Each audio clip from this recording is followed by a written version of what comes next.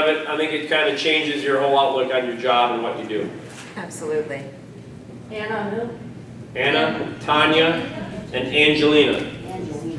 Angelina, I don't know how old she is and it doesn't matter, but she works here about 40 hours a week. She also has another job. She works 30 hours a week. What? Wow. That's amazing.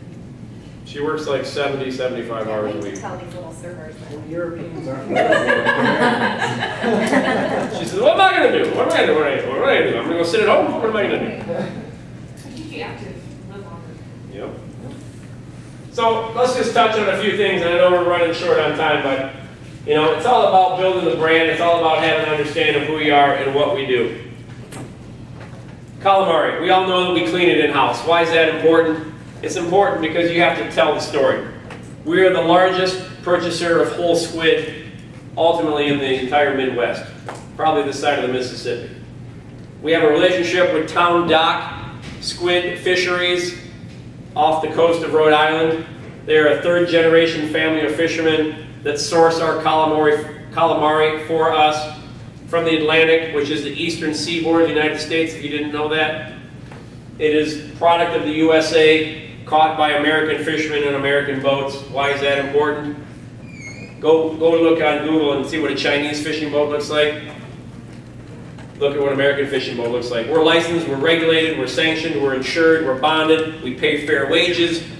We are responsible to the federal government for overfishing. We're responsible to the government on how we fish, diesel, chemical, fuel emissions on boats, making sure that you're only fishing in certain areas. You're not destroying other species of fish in the ocean or the ocean in itself. You're not dumping your sewer and your toilet into the ocean. You know, you don't discard things into the ocean. Everything's governed, ruled, and sanctioned. At the end of the day, our rules, regulations, and guidelines are more strict and of higher quality and standard than anywhere in the world. So that's important. And that our workers make a fair wage, that's important too. So why is that important that we have a source for calamari? Calamari that most 99% of the restaurants, and hey, everything has a place in this world. I don't shun anybody or anything. Because everybody in the world serves calamari now. You get calamari probably at the high school lunch line anymore, right? I mean, I'm being real. But we buy whole squid that we clean, no chemicals, no bleach, no salt, no preservatives. So it has an all natural, fresh, clean tenderness that's unparalleled. So we all know part A. Well, we clean our squid in-house. We clean the calamari in-house. But if I don't know anything about food, I'm going, why? Is it dirty? I mean, it doesn't really sound appetizing. Well, we clean it in-house. Would butcher be a better Process, yeah. butcher, fabricate, I say we prepare. prepare. Prepare's good, yeah. Right. I like all those. Bring it home. Clean makes it sound dirty. It's not dirty. Right. But in culinary terms, we call it dirty squid because it still has the ink sacs attached to it. But it's the reason why we do it. All natural, no chemicals, no preservatives, no added salt, no preservatives. It's in its fresh, all natural, unadulterated state. We had a restaurant consultant that came in a few years ago. You guys might have seen him or known him. You know, he changed the menus and changed some recipes and. Brought in fails. What's that? Brought in the fails for our bread and our cute Yeah. products. And you know, he was trying to help modernize Andiamo and get us into the, the next century, I guess, if you will, and was going to do some things. And one of the things that he brought to Joe and Rosalie was buying squid that's already done, pre-cleaned, pre-prepared, so that you guys will save a ton of labor. You know, you got to make these restaurants more profitable. You got to save labor. You got to save labor. You got to save labor.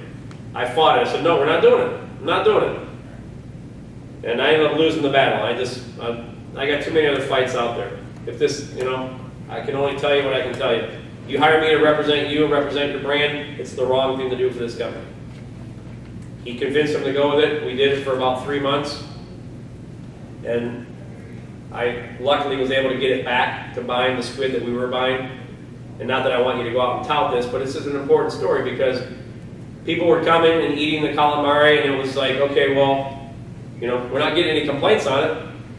I said, well then, if that's how you're gonna judge it, then I'm working for the wrong place. That's right. You know? Here you go. Take my keys. People used to come in here, eat our calamari, and go, wow, that was great. That's the best calamari I've ever had. And guess what? They stopped talking about it. Mm. They weren't complaining about it, they just stopped talking about it. That's a problem. We got to get them talking about everything that we're doing.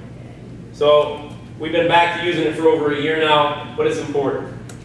And everything on our menu, if you look at all these appetizers, I can tell you a 20-minute story about each, or 10-minute story about each and every one. Supli alla telefono. I think on the menu it says supli alla andiamo, but we usually call them supli alla telefono. You know why? Because when Chef Aldo was a little kid, when they used to eat them at home, they'd pull them apart and the cheese would stretch out of them. The kids, you know how kids are, they used to play, and then, you know, whoever could stretch theirs the longest was the winner or whatever. They said it used to look like telephone wire, like lines of telephone wire.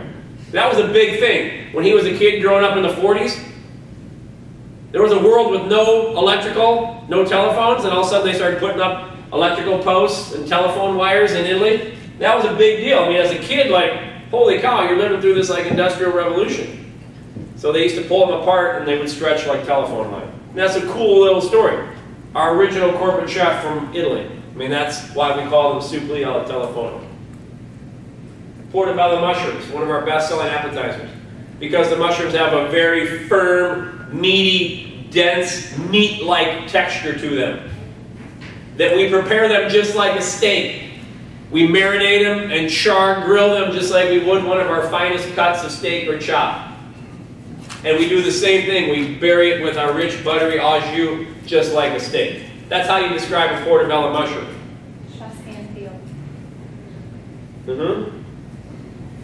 Peppers and sausages, I mean, it's not maybe as popular as it used to be or as popular as like, you know, it is in other areas. Like in Vegas, I sell a ton of it. Love it. An absolute ton of it. How many women like peppers and sausage? How many women don't like it because it's It's too spicy. too spicy? I was waiting for someone to say that, but the reason it's spicy is because you're not supposed to eat the peppers by themselves. Sweet, sour, salty, bitter, your 4 taste buds. Hungarian banana peppers are spicy. They're meant to be spicy. You're not supposed to just sit there and eat banana pepper. What do we say kills heat? Fat. What's Italian sausage? Fast. What else kills heat? We start. Sweet. What kind of sauce goes on those peppers and sausage? Sweet tomato sauce. Ah, spicy pepper, fatty sausage, sweet tomato sauce. Eat it together. Yum. Now you got some. You eat plain peppers by themselves, not so good. They're still good, sure.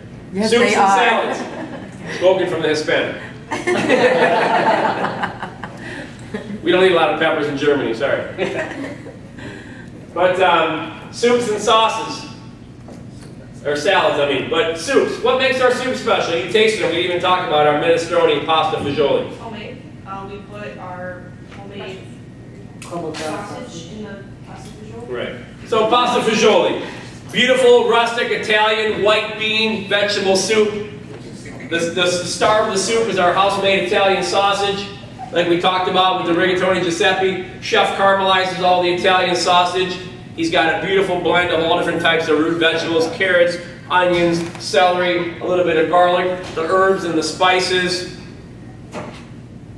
You know, it's all sauteed together. We add some San Marzano tomatoes to it to bring out the natural sweetness. The soup is finished with white beans and a fresh brodo or broth. I mean, that's how you sell the soup. The minestrone is a true classic rustic Italian style minestrone that Aldo's had in his family for decades. I mean, the minestrone recipe is probably 80 years old. It's a very rustic Italian style vegetable soup. So just knowing what's in it so that you can describe it eloquently and intelligently. We're going to skip over salads because I want to focus on a few more of the important things. Beef. What do we know about our beef program? You don't have to answer. I'm just going to keep talking because I want to try to maximize the time. The beef that we buy grades out in the top 8% of all beef graded in the United States. Maybe you don't know it. Every piece of meat that gets cut and butchered in the United States has to be governed by the USDA, U.S. Department of Agriculture. Every butcher shop, every meat processing facility has a government official or employee on their premises all hours of operation that they're fabricating and cutting and butchering. By law. They grade, they inspect, and they make sure that they're following all the guidelines, legislation, and everything that goes into that. The most important thing that goes with it is they value and grade the quality of the beef. How is that done? Generally by looking at the marbling. What is the marbling of a steak? As you cut into a muscle, you can look at the abundant marbling, which I think we've got some pictures of that on here, don't we? To coincide with this? Yes. Ah, yes. Marbling. Minuscule intermuscular fat that runs through the muscle. What happens to fat when it gets hot? Melts. Melts. So when you cook a steak, the fat inside the steak melts, you cut the steak, you eat it, it's heaven. But it's important that you don't want that fat to run out of the steak as it's cooking. That's why you have special broilers in all of your locations. Specialized broilers meant to char, seal, lock all the juices inside that steak when it cooks. So even though the steak is rare, it's still nice and heavily charred on the outside to make sure we lock and seal all those juices in the steak. So here's a grade of prime. We start getting into choice, select, standard. You can see the amount of marbling. This almost looks like a pure, just massive red muscle, right? Almost no intermuscular fat. So as that steak cooks, how moist is it going to be? It's going to eat like sawdust. So the problem is I try to buy steaks that are here. Highly abundant marbling. USDA Prime is the top grade of beef in the United States, meaning it has highly abundant marbling. But unfortunately, only 2% of beef that grades out in the United States falls into that category. 2% on average. It's not a lot. A lot of steakhouses are very proud and they use that as their calling card. We feature all USDA Prime steak. That's great. It really truly is great. It grades out, it's the best grade in the beef. Problem is, 2% on average, it's not always readily available. This has been the 5th hottest summer on record. You guys heard that on the news? Well, take it. I'm selling it, you're buying it. 5th hottest summer on record. So what do you think's going on with all those steer in Iowa, Nebraska, Colorado, Wyoming? Hot summer. They're sweating. They're not getting real fatty. They're not getting real healthy. It's been a drought all through the Midwest. So how much excellent, highly marbled beef do you think I'm going to be producing here come January, February, and March when these animals go to slaughter? Slim. Slim. Maybe even 0% on average. Or less than 1%. So that becomes a problem. So here's what I'm trying to explain to you in a nutshell. That if you want to serve USDA Prime steaks, you buy all the USDA Prime when it's available. Butcher shop brings it in, goes to slaughter, inspector grades it, boom, this is USDA Prime. It all gets cut, packaged, put into baggies, put in the freezer so that you have it for use throughout the whole year. We can't always promise that all these steer that are going to come in are going to grade out into the prime category. So when they are, you got to take it while you can. You got to save your pennies for a rainy day. We don't do business like that. I want to age my steaks in house. I want to butcher my steaks in house because I trust that our chefs and our business model is better than any other butcher shop anywhere in the country. So for me to buy whole muscles, age them in-house, and butcher them in-house, I can't have USDA Prime because it's not readily available throughout the year. So I have to drop down to the top 8%. So I'm using all of Prime and I'm using only the next 6% just below Prime. Still highly abundant marbling, but not high enough to grade out to be USDA Prime. Stockyard Premium Angus. Top 8% of all beef in the United States, yes. On the age of the steak, how is it done? So that's what we're talking about next. So Okay, all right. it's just like our tomato. I'm going to specify that I want Black Angus steer. Best steer for steaks. Now I'm going to raise those steer somewhere in the Midwest where I get as much marbling by having good temperate climate. Too hot down south, too cold up north. I want to be somewhere in the Central Plains. Moderate climate. I'm going to make sure they grade out in the top 8%. So now I've identified it, I've sourced it, I'm going to buy it. And now when I buy it, I want to make sure that it's aged for a minimum of 30 days.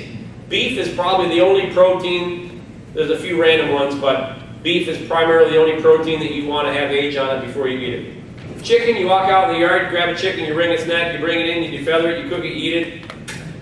It's at its best. Fish, yank it off the boat, bring it in, you cook it right there. The fresher the better. Beef, 0, 100% opposite.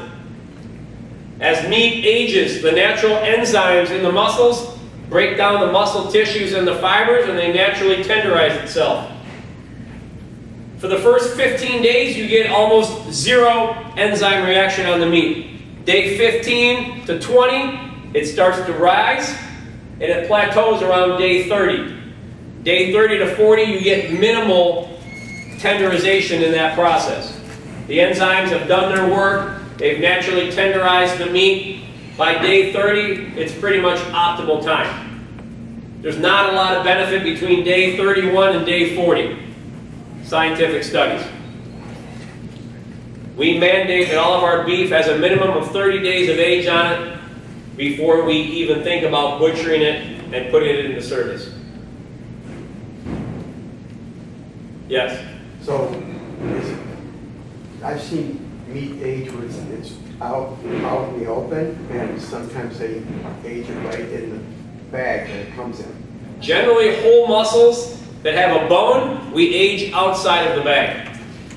Generally, muscles that are boneless, like filet mignon, are aged in the bag, like a cryovac bag, where we flush out the oxygen, we fill the bag with nitrogen to eliminate bacterial growth so that we can age it safely for 30 days. It depends on the cut of meat, ultimately. Here's the difference. Aging done in a bag, aging done out of a cryovac bag. Same enzyme, same chemical reaction, same tenderness. Everything's going to be exactly the same except what we call wet aging, meaning it's done inside of a cryovac sealed bag, versus dry aging, which is done outside of a bag in the open air. Same exact tenderization. The difference is when you dry age, you get moisture evaporation and loss. And you got to trim it too, don't you? And you have to trim off the age, so it costs you a lot of money. If I start aging a piece of meat outside of the bag, let's say it weighs 20 pounds, when I go back to that 30 days later, it probably only weighs 18.5 pounds. Because water's evaporated from it. Is that a good thing or a bad thing? It's a great thing. Meat has a specific water content of 65%. The juiciness from a steak doesn't come from the water that's in it. It comes from the fat that's in it. So if I can reduce that water from 65% down to 60 and concentrate the flavors, it's like reducing soup down. I'm going to concentrate the flavors, so that's a good thing. So now I'm down to 18.5 pounds. So I'm going to have a much better tasting steak, but it's costing me a lot more money now because a pound and a half is now floating around in the cooler. And then I have to trim off all of the bacteria now that's growing on the outside of that steak. Bacteria grows on the exterior and works its way to the interior. Picture a piece of cheese in your refrigerator. Where's the mold on it? On the outside. You cut off the mold and you eat it. You open a loaf of bread on top of the fridge, you make yourself a PB&J, and the 2 slices on the outside are moldy, right? Yeah, you take one more, you throw it away, and eat the next couple, right? Well, that's why you have a strong immunity system. So that's the point. Dry age, wet age. Dry aging, it's not for everybody, because what happens is the meat starts to take on a very earthy, a very intense, very in-depth flavor. I'll give you a story. I was in Chicago maybe 10 years ago for the restaurant show in Chicago. It's like the biggest show in the country. Chefs travel all over the world to go there. I went out for dinner. One of our vendors took us out to dinner. I got to choose the restaurant. The guy's famous for 45 to 60 day dry aged steaks. Great place in Chicago. Just closed down like 6 months ago. But We went there, so here I am with a vendor and 8 other chefs. There might have been 10 of us at the table. I ordered a 60-day dry-aged ribeye. It was like a 32-ounce, long bone, dry-aged, 60-day ribeye for the table, you know what I mean? It came out, you could just smell it. I mean, it like smelled almost like fungal. It smelled like truffle and mushroom and the earth, like forest floor. I mean, it was divine. Everybody took a little bite and was like, oh, I don't want to eat that. It's too intense. So I got to eat the whole steak myself. Awesome. And this is chefs. I mean, and they were like, it's too intense for me. So it's not for everybody. But minimum 30 days of age promotes extreme tenderness inside the meat. All of our bone-in products, we wet age them from the supplier for 30 days. And then those of your stores that have bandsaws in the kitchen, they come in for 30 days, we cut them out of the bag, we age them for another 7 to 10 days, and then we put them on the bandsaw and we'll start cutting steaks. So optimum tenderization, maximum flavor, grades out in the top 8%. And I will promise you, I'll even challenge any chef in town. I can buy a low-grade quality steak like this, let me age it for 45 days. You buy the best steak, I'll let you age it for a week. Put these two on a side-by-side taste test, I bet I win. That's how important aging, what a factor it plays in beef.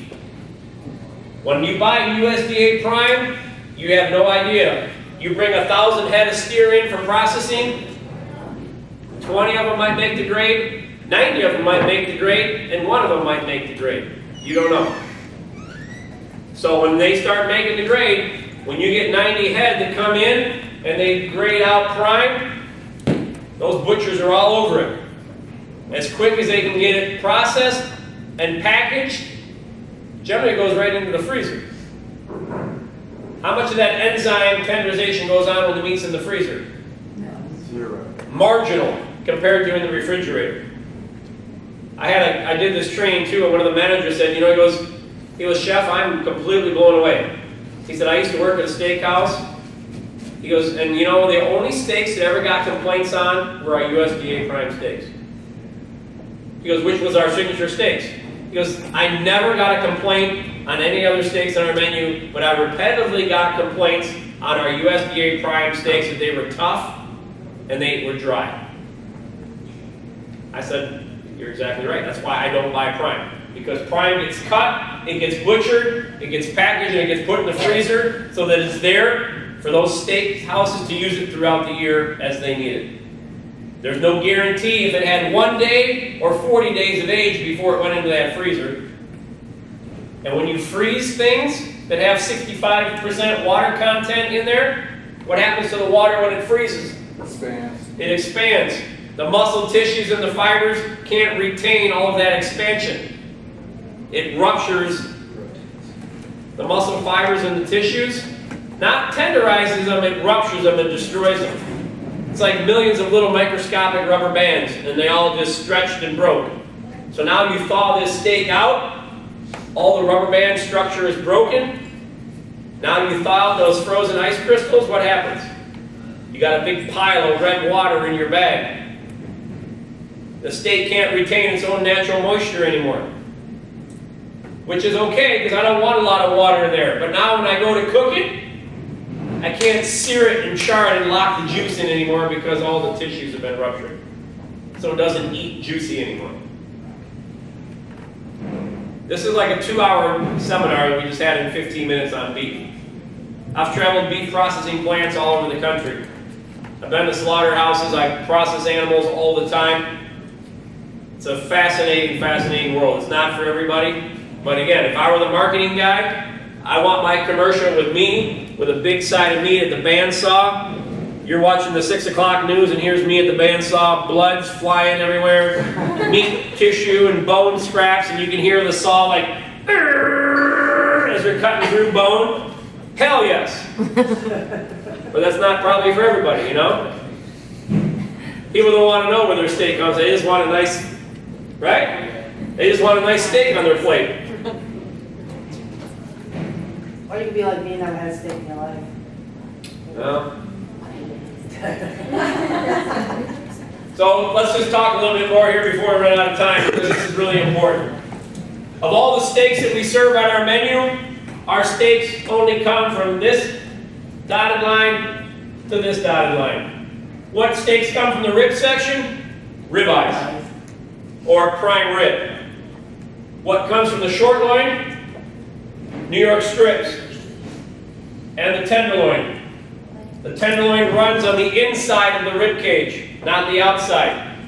All the other muscles are on the outside of the rib cage. This runs inside the rib cage. So when you split an animal, you break his ribs, hacksaw through his ribs and split him open. You viscerate him, you pull out all of his intestines, his lungs, and all of the viscera. There's two beautiful tender scraps of meat inside the rib cage called the tenderloins. Why does everybody like beef tenderloin? It's the softest, leanest, most tender cut on the entire animal because the muscle is not used ever. It's inside the ribs. It's never exercised. How much marbling is in a muscle that's never exercised? Almost none. You cut a fillet, it looks almost red, just like that picture in the bottom right corner all the way through. But that's okay. Filet doesn't have a meaty, rich, heavy steak flavor. But everybody loves it because you can cut it with a fork. It's so tender and cute. That's why it's perfect with our zip sauce. Lean, and you drown it with this rich, buttery au jus. Now you got a marriage made in heaven. I don't like filet personally. It's our #1 selling item at most of our restaurants. I'll eat it, but I wouldn't really walk past John Rodriguez to go eat one. It has no flavor. It's like you put it on your palate, you chew it, and it's like macaroni and cheese when you're a kid, you know? Just like macerates on your palate, there's no texture to it. Doesn't have a lot of meat flavor. But that's okay. My wife, it's all she'll eat. I could bring her home a 45-day dry-aged ribeye, sample that I got from a vendor, put it on the grill, cook it. Oh, I'm drooling, like bringing it to the table. She's like, should have had a filet. You know? God love her. Opposites attract, I guess, right? So, how much, picture this animal walking.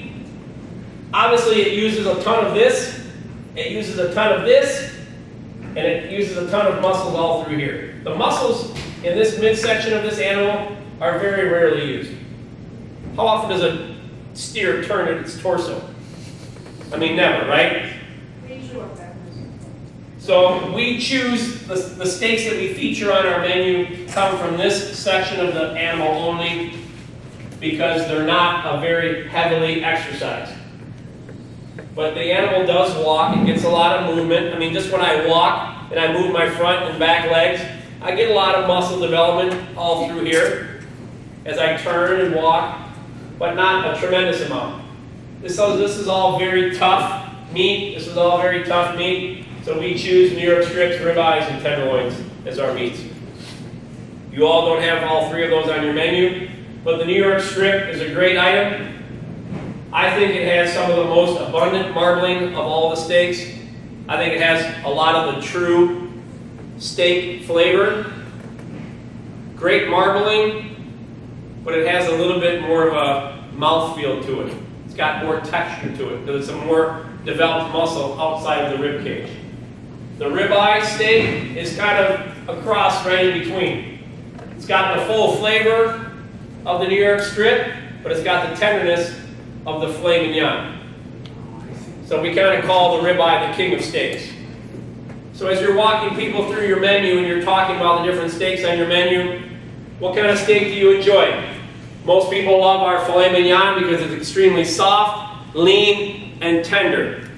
You can cut it with a fork, and it pairs beautifully with our rich, buttery au jus. As a matter of fact, it's our #1 selling item across all of our locations, including our award-winning steakhouse in Las Vegas. If I'm sitting at your table and you gave me that, holy shit, I'm blown away. That's awesome. Then you say, or I could offer you a New York strip. Steak has great texture to it, abundant marbling. It's going to have a rich, real, meaty, steak-like flavor to it. You know, as you're cutting through it with the steak knife, I'm not going to say that it's tougher or it's chewier or whatever I'm going to say, but as you're cutting through it with your steak knife and fork and eating it, so I'm already letting them know, you know what I'm saying? I'm painting a picture in their mind of what they're getting into.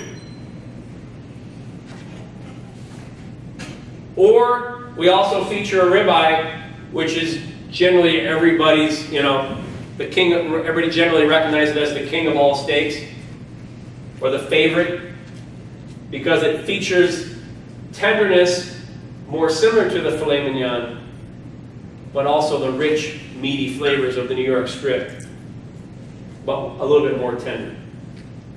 So I'm describing the New York strip as being tougher without ever saying it, by making the parallels and painting the picture. You see how that works?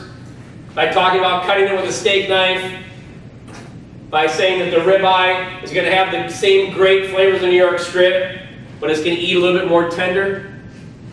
I'm already letting them know what they're in for without saying it and doing it. That's how you sell steaks. And you got a question? Yeah, what about the beef medallions? What are those? Tenderloin. Beef tenderloin medallions. See how that tenderloin is shaped? This is a perfect picture. That's almost how a tenderloin looks, kind of in layman's terms. So guess what? I can't cut an 8-ounce steak off of that tip.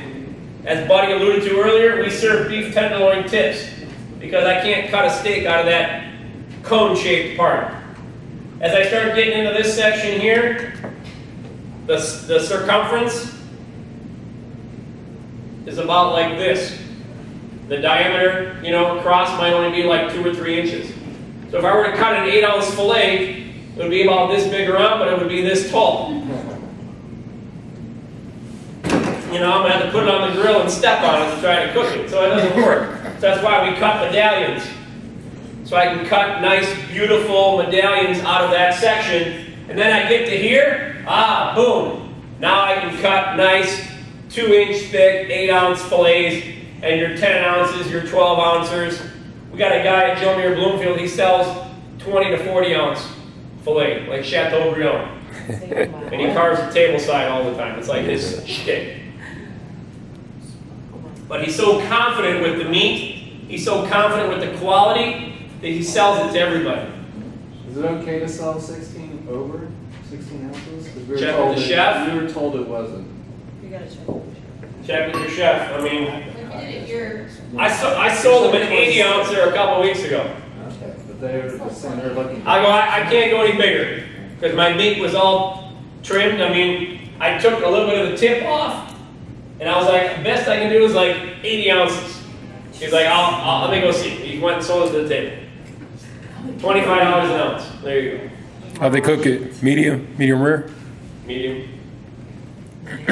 Well, how many people did it serve? It was a table of 12. Chef Matt said that's all. Anyone who's interested, Barry Sanders eats 40 ounces of steak every time we came into MGM. By himself. 40 ounces himself. So look at that. I guess I should have gone to this slide when I was talking about it. Here's your ribeye steak. Here's your New York strip steak. There's your filet mignon. Look at that. Nice work, Walter. So when I go through my steak progression and I demonstrate everything to you, I'm going to go to you and say, oh, wonderful, you're going to have the filet mignon. How would you like that prepared? Oh, I like mine well done. Well done. Wonderful. It's going to have a beautiful charred, heavily, caramelized exterior, and it will be hot brown center all the way throughout the steak. Is that going to be cooked to your liking? Yes. Very good. That's a good way to describe it because not everyone likes their meat rare. Absolutely right. Hey Chef, would you like them to, if it's anything from medium well or well done, that they ask if it's butterfly, or do you not want them to ask that question?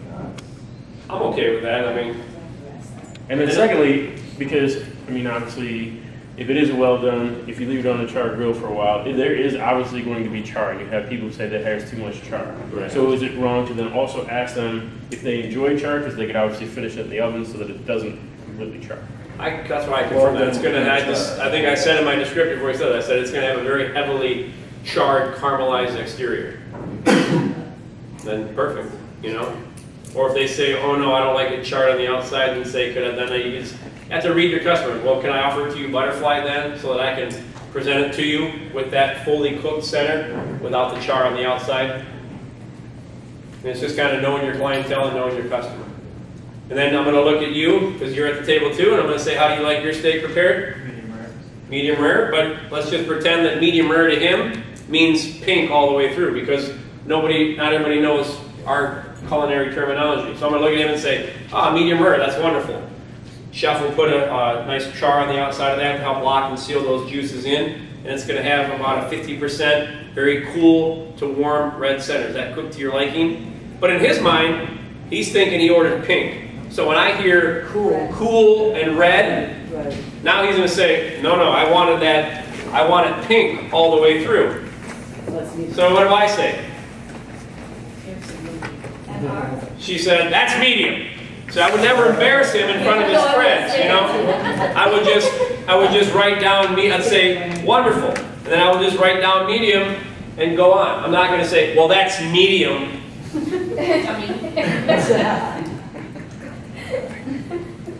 And for you, my dear, you know? But we do that a lot. We don't know that we do, but we do that.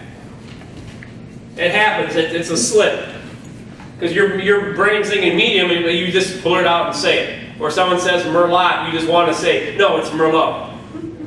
Right? I'll have the calamari. It's calamari. Right.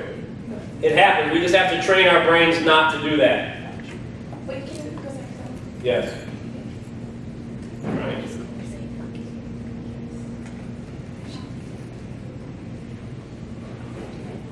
So next is our veal. I know we got to run. Do I have 5 minutes, 10 minutes? Of course you do. If anybody has to go, I get it. If you have to work, you have to go, you got to go. I'm sorry. It's just the kids. From now on, we got to set a timer. I'm only allowed 5 minutes on each section. But our veal, we're very proud.